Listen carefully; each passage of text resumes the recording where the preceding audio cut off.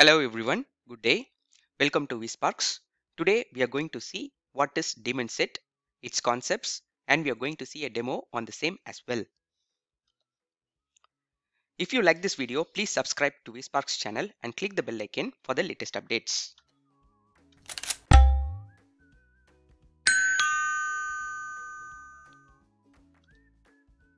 This is the agenda of this video. We are going to discuss on these topics in this video.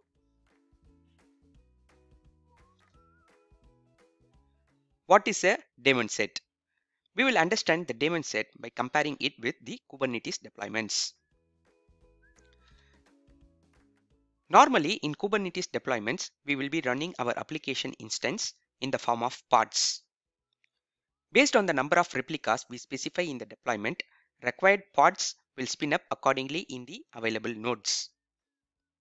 In this case, the number of replicas is 2, which is spinning 2 pods in 2 worker nodes.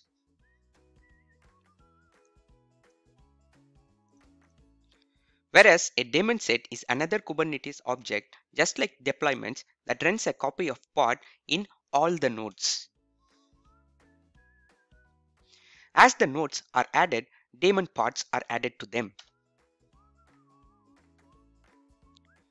When the nodes are removed from the cluster, daemon pods are removed from them as well.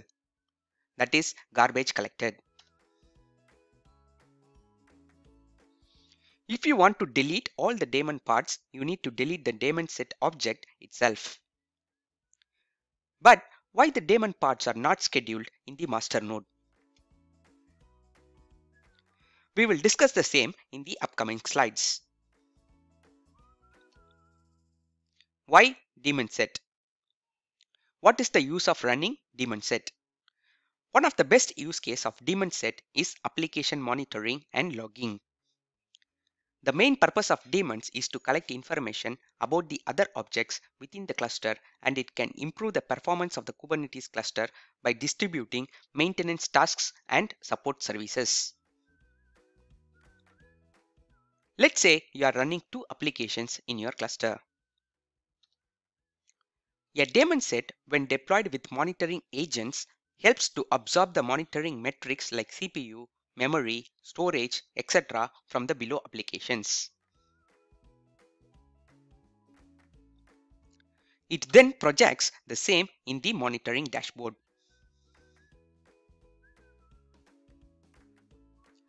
So, this DaemonSet helps to monitor the performance of application 1 and application 2.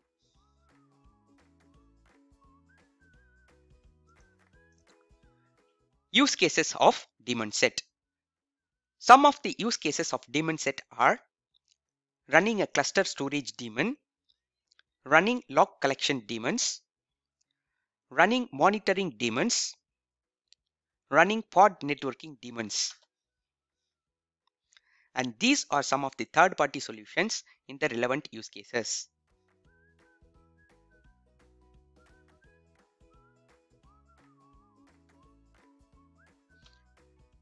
How a DaemonSet works. Whenever a DaemonSet object is created, it is the default scheduler that creates the relevant pods in each nodes. As highlighted in the earlier slides, DaemonSet is not scheduled in the master node. It is because a restriction called taints being applied in the master node, and so the pods are not scheduled in the master node. DaemonSet respects taints and tolerations. We will be discussing taints and tolerations in a separate video with more details. How to create a DaemonSet? Actually, there is no direct kubectl commands to create a DaemonSet. We have to create it using deployment manifest only. Once you execute this command, it will create a deployment YAML manifest. Then you have to use this manifest so as to create a DaemonSet object instead of deployment. Sample edited file will be like this. Here, the kind should be DaemonSet instead of deployment.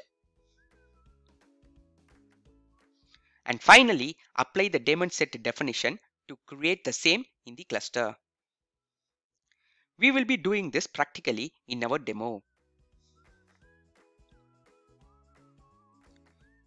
Now, let us understand the DaemonSet YAML manifest a bit more in detail.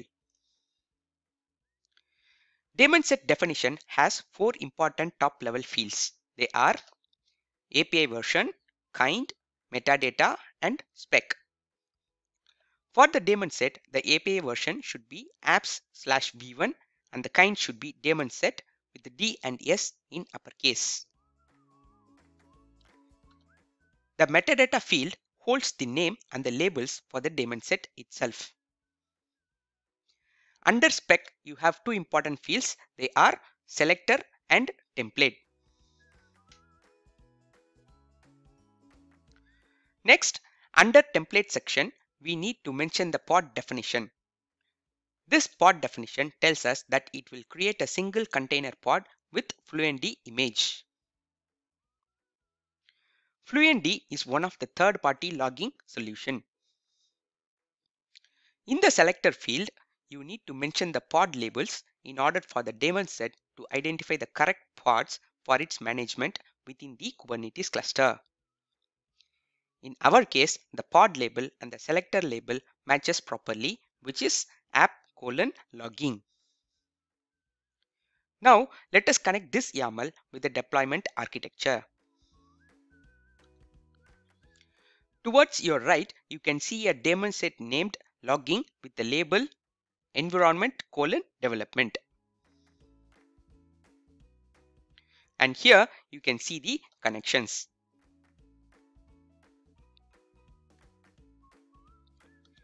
You can also see the connections of selector labels and the pod template definitions.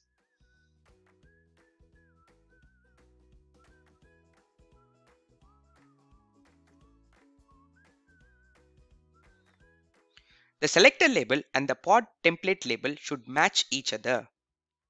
Since this is a DaemonSet, its pods will be running in all the available worker nodes.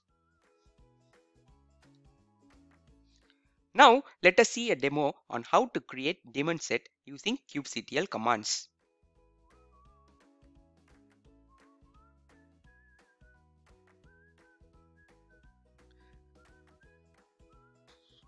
Step number 1, access and inspect the Kubernetes cluster.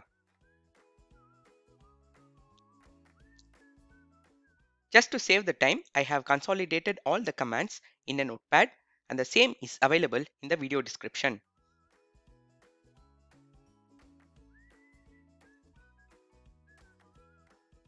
This is our master node where I have connected to the Kubernetes cluster. Cluster info command gives the details of your cluster. We have got the response, which means we are able to access the cluster. Now check the nodes and pods. Our cluster is running with one master and one worker node. Now just check all the control plane components are running in the kube system namespace. Yes, all the components are running.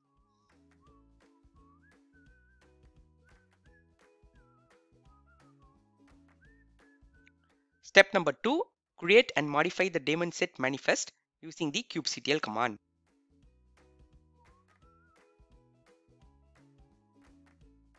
Since there is no direct commands to create DaemonSets, we are leveraging on the deployment commands.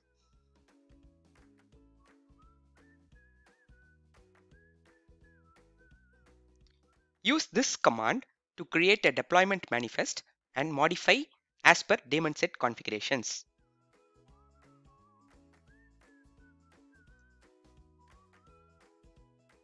Now create a file called as daemonset.yaml. Just paste the manifest which you got it from the previous screen. Now modify this manifest. Here the kind should be DaemonSet and you remove all the unwanted lines. Make sure that all the other parameters are correct.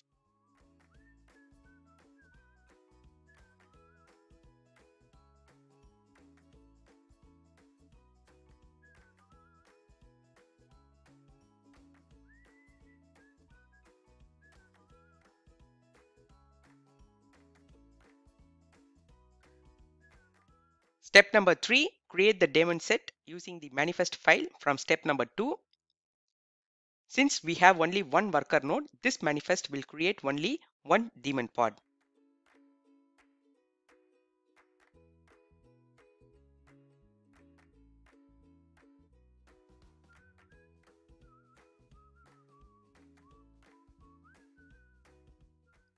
Just apply the DaemonSet.yml which you got it from step number 2.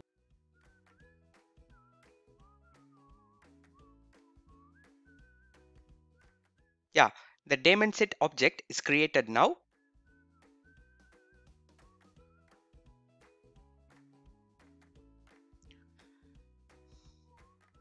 You can see the daemon pod is created in worker node number 1.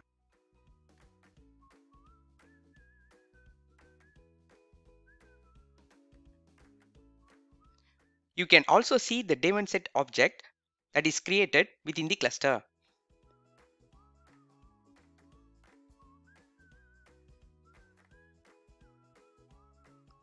Now we can see what are all the taints that was applied to our cluster.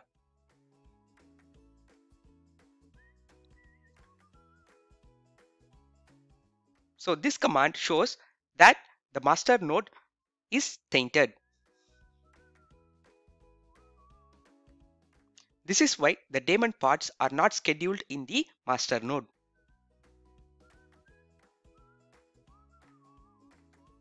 Step number 4, add a worker node number 2 to the Kubernetes cluster. Once you add the node, automatically a daemon pod should be created by the daemon set in that particular node. In order to join a new node to the cluster, we need tokens from the master node. So these commands will generate the same. Here you can see a new token is generated.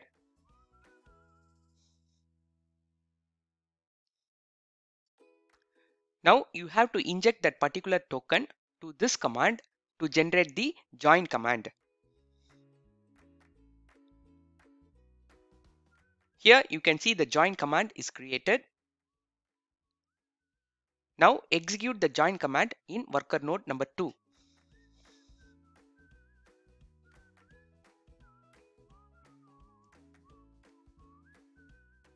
Now you can see node 2 is joined into our cluster.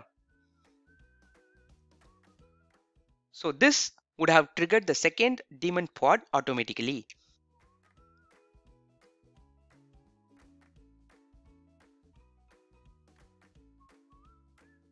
Yeah, it is created in worker node number 2.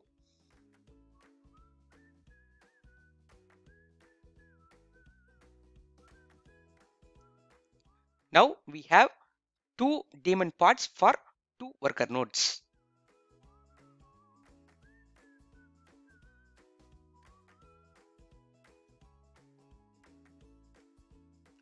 Step number 5, delete the worker node number 2.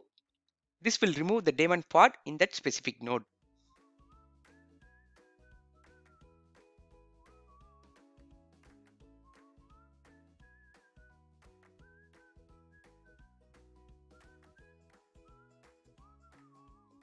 Before deleting the worker node number 2, just stop the kubelet process in the worker node number 2.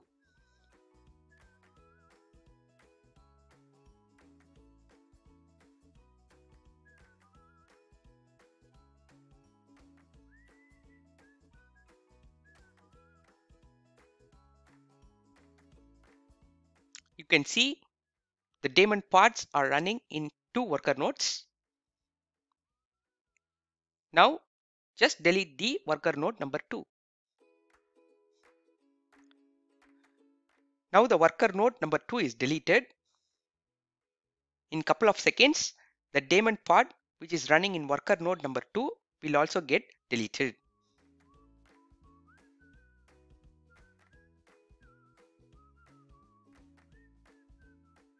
Now you can see the pod number 2 which is running in worker node number 2 is also gets deleted.